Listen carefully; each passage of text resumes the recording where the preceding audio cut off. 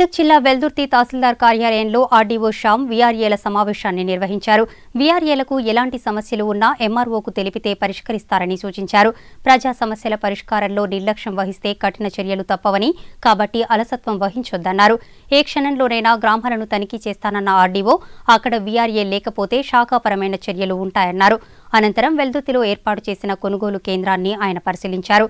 రైతుల ఇబ్బందులు సహా ధాన్యం విక్రయాలపై ఆరా తీశారు. రైతులకు ఎలాంటి ఇబ్బందులు ఉన్నా తమ దృష్టికి తీసుకురావాలని పిలుపునిచ్చారు. గ్రామాన్ని విధిగా సందర్శించాలి. సందర్శించిన తర్వాత గ్రామస్తులు కానీ పిటిషనర్స్ కానీ ఇచ్చిన అప్లికేషన్ను ఒక రిజిస్టర్లో ఎంట్రీ చేయాలి. ఎంట్రీ చేసిన తర్వాత ఆ సమస్య పరిష్కారానికి తహసీల్దార్తో చర్చించి కృషి చేయాలి.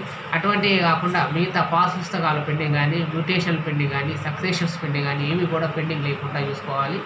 ప్రజలను తహసీల్దార్ ఆఫీస్కి రానియకుండా ముందే విలేజ్లో పోయి వాళ్ళ సమస్యలను నేరుగా వాళ్ళతోనే చర్చించి అక్కడనే పరిష్కరిస్తే మన ఎంఆర్ఓ ఆఫీస్ కూడా ప్రజల రాకపోవడం వాళ్ళు తగ్గుతుంది.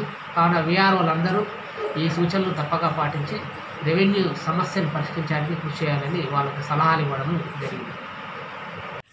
ఈరోజు వెల్దుర్తి మండల కేంద్రంలో వరి ధాన్య కొనుగోలు కేంద్రాన్ని సందర్శించడం జరిగింది.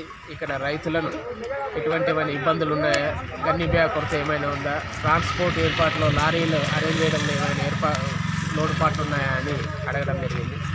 ఇక్కడ రైతులు కూడా ఎటువంటి ఇబ్బందులు లేవని తెలియజేసినారు. వరి ధాన్యం వర్షం వచ్చినప్పుడు టార్పాలిన్ కవర్లు అందుబాటులో ఉంచాలని వీళ్ళకు సూచించడం జరిగింది. గన్ని బ్యాగుల కొరత ఉంటే ఇమీడియట్గా మాకు తెలియజేస్తే మేము ఆ కొరతను నివారించి ఇమీడియట్గా సప్లై చేస్తాము. రైతులకు ఎటువంటి ఇబ్బంది ఉన్నా, ట్రాన్స్పోర్ట్లో కూడా ఏమైనా ఆలస్యమైనప్పటికీ, రైస్ మిల్స్ దగ్గర కూడా ఏమైనా ఇబ్బందులు ఉంటే మాకు తెలియజేస్తుందిగా